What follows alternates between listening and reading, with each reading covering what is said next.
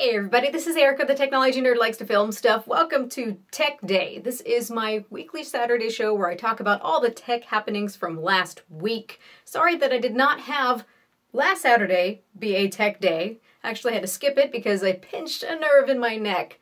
Long story, but basically I got food poisoning and was retching so hard that I kinked something in my neck, went to a spine therapist, and it's been doing a little bit better, so not so stiff, and my arm is no longer numb, so editing is definitely a lot easier when you can feel what you're doing. Moving on. So today I would like to talk about the Galaxy S8, the LG G6, also there's some Nintendo stuff that I want to talk about. Always gotta talk about Nintendo stuff. So let's get the Nintendo stuffs out of the way. So from this past week I heard from Nintendo that it's going to be about 2,000 to 3,000 yen yearly for the Nintendo Switch's online services. I know a lot of us were really nervous about if that was going to cost too much and how much is too much for the online services.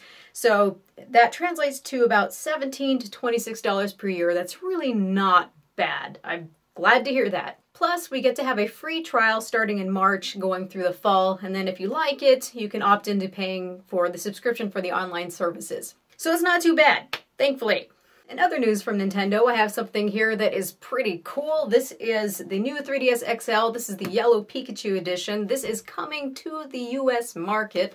This one is the Malaysia and Singapore version, which does play US titles. It's just like all the versions that we have here in the United States. So officially, we're getting a US version that is coming the 24th of February, but online I've already seen them sold out for pre-order at Best Buy and also at Amazon. I didn't even get a chance to take a look at that. Of course not, that's not how it works. But I do have one anyway, it's just that I don't have a warranty. So for those of you who thought that the 3DS is going away, no it's not. Nintendo's own president said that they intend to very much have in parallel, side by side, the 3DS and the Switch going at the same time. So let's show you what this puppy looks like. If you want one of these, when February 24th comes around, you better be outside the store because these are going to sell out like hotcakes. So look at this. This is yellow all the way through.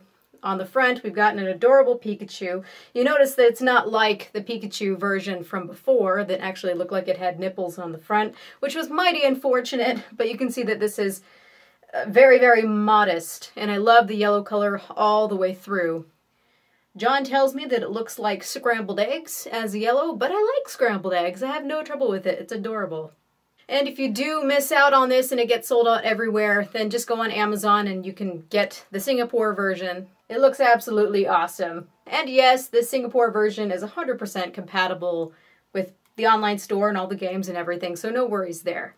So now moving on to talking about Mobile World Congress, all eyes are on Samsung and LG. Now unfortunately we see that Samsung is not going to be releasing the Galaxy S8 at MWC, though we're hearing some rumors that they're going to put a little bit of a snippet, a 1 minute long snippet of a sneak peek preview of the S8 alongside their Tab S3 press release. So we'll see if that footage actually comes to fruition. They just are saying, yes, we're here, don't forget about us. They don't want you to forget because LG is releasing the LG G6 at MWC.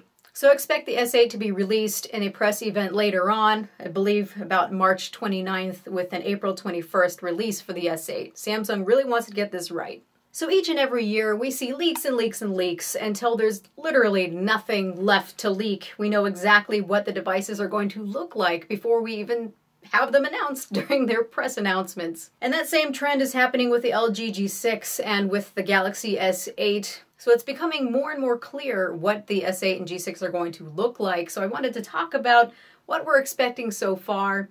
And my interest lies with the commonalities.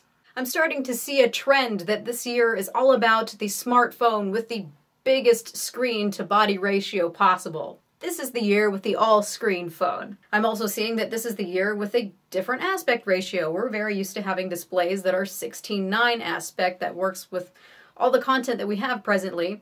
But there is more interest now for having screens that can support wider content. Plus, with Nougat's inbuilt multi-screen ability, it looks like it would be nice to have a longer screen so that you can more easily use this multitasking option. And having a longer display allows for more room to have on-screen content that is not obstructed by on-screen navigation, because if it's all screen, we're not going to be having any more hardware buttons. And then lastly, I can understand wanting to have a wider aspect ratio because that would allow us to have a longer screen instead of a wider screen. So we can have larger screens that go down this way instead of out this way. If phones get too wide, they're not very comfortable to hold, and also it gets rid of that sweet spot ability to reach across the display if you've got normal thumbs, unlike me, where you can reach everything on the screen all the way across. So it makes sense. Another commonality that I am seeing is that this is the year of the digital assistant. Every company seems to want to bake in some type of artificial intelligence into their phone. I don't really like talking to my phone and asking it to do things for me, but that seems to be the trend of where the industry is going. So with all the leaks and everything that we've been hearing about, what else are we expecting with the Galaxy S8 and the G6? Well, we're seeing a lot of similarities. It looks like both of them are going to be water resistant, which is interesting because this would be LG's first time, I believe, going into the water resistant realm. This is probably going to be a sore spot for a lot of LG fans who love the removable back cover because LG was pretty much the last mainstream OEM that had that ability. But if LG does it right, and it looks like they might have because the leaks show a pretty thick looking phone, if there's a big enough battery in there, it should be okay. It looks like the S8 is going to be coming in 2 sizes, so expecting somewhere like a 3000 milliamp hour battery and a 3500 milliamp hour battery for the bigger version. We'll have to see. It looks like both of them are going to have a metal construction. It looks like the S8 will have glass on the back. Maybe the G6 will have glass on the back. We did see a leak of one that looked really nice and shiny black. But we also saw a G6 leak with a brushed aluminum looking back as well. I like both of them, honestly. It looks like both of them will be keeping their headphone jacks, which is a marketing jab against Apple. Both should be all screen like I've been discussing. Both with an 18:9 aspect ratio, roughly 2:1. It looks like the S8 should be 18.5:9. Both should have a fingerprint sensor on the back, although I'm kind of worried with what I'm seeing with the S8 because with the leaks we're seeing that the fingerprint sensor is on the back to the right of the camera. That's kind of weird for left-handed people and also to just not have to smudge up the camera. And for someone who has tiny hands like me, I don't want to have to shimmy my hand up just to use that fingerprint sensor. But it could all be not true. Take everything with a grain of salt. But it looks like LG has theirs on the back in a smart position, so good. Good for you, LG. It looks like both of them are going to have a digital assistant of some kind, so Bixby for Samsung and then Google Assistant for the G6. So these are a lot of similar features. What is it that's going to differentiate these two phones? Well, we could say price. Price is a good one. Most likely the S8 will be more expensive than the G6. I'm seeing that both of them are going to be a bit more expensive than they were last year. We know most likely that both of them are going to have different processors, so it looks like Samsung is going to have the monopoly on the Snapdragon 835, unfortunately, so the LG will probably have the Snapdragon 821. I'm sure they're going to have different camera setups. Everything that we're seeing shows that the S8 is going to have a single camera on the back, where the G6 is going to stick with the dual camera setup that we're seeing on the V20 and also on the G5. Of course, we're going to be seeing different software features.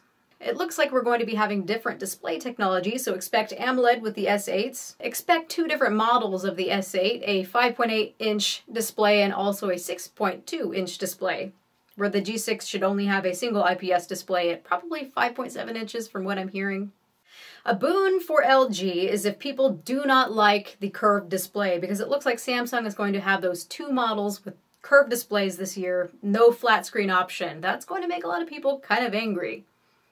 Based on these leaked specs alone, let me know which device you would go for, but my biggest interest is, where do people's loyalties lie at this point? Both Samsung and LG had quite a bit of blunders last year. You had LG having issues with the G5 being pretty much a prototype phone and also some marketing untruthfulness. Also, the G5 had some quality control issues. Plus, LG still has been plagued with the boot loop issues that people have been complaining about since forever. So with the research and questions that I've been asking people, it looks like a lot of people aren't really wanting to trust LG so readily. we're really going to have to see if they're going to have something that's going to hit it out of the park. Now on Samsung's end, the Note 7 went up in flames, literally. They did have a press release that told about what happened to help regain confidence in the brand and also in their engineering, because it looked like the batteries were to blame and not the phone. So I feel that Samsung really saved their butts, and it looks like people have gained a lot of confidence with that press release. So which one are you going for? Which OEM do you have most trust in right now? Samsung or LG? And I'm sure that's really going to determine which device people go for. So let me know which device you're most excited about. So this has been Erica, the technology nerd likes to film stuff. Please rate, comment, and subscribe. We'll be back next week with another Tech Day, and